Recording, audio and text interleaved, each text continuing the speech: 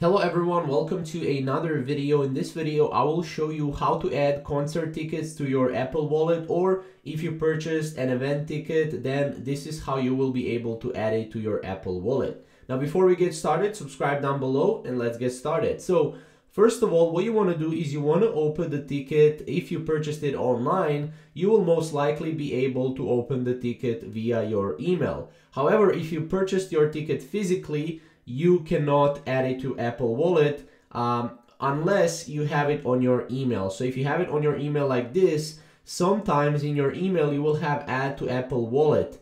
However, if you don't have it, then watch this tutorial by the end and I will show you how to do it. So as you can see, obviously you can open the app the tickets are associated with as well, and look in My Events or My Tickets to find digital copies of your tickets that you can add to Apple Wallet. Usually events and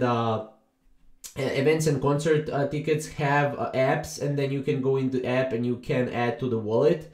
You can also receive your digital tickets from Messages, Safari, AirDrop, sharing, and notification as well. Now, obviously, what you want to do is you want to add to Apple Wallet. There needs to be, at least in the app, a button where you can add it to Apple Wallet. For majority of the tickets, there is. And then, as you can see, all you have to do is just add them.